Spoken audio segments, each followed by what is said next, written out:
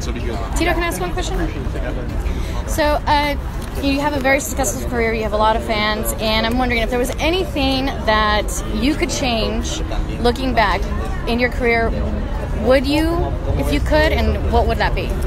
There was only one thing I think I would have changed through my whole career, 22 years, and that was when I fought for the UFC. It was UFC 59, and I walked out at the weigh-ins and I had a t-shirt that said, "Dana's my bitch."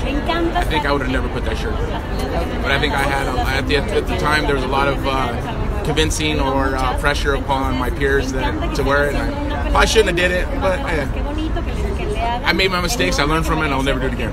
And what advice would you give to somebody who's barely starting their career in MMA? The person who's barely starting their career in MMA, drill, drill, drill, drill, and drill, over and over and over and over.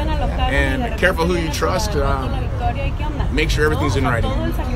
Thank you. Okay, sure.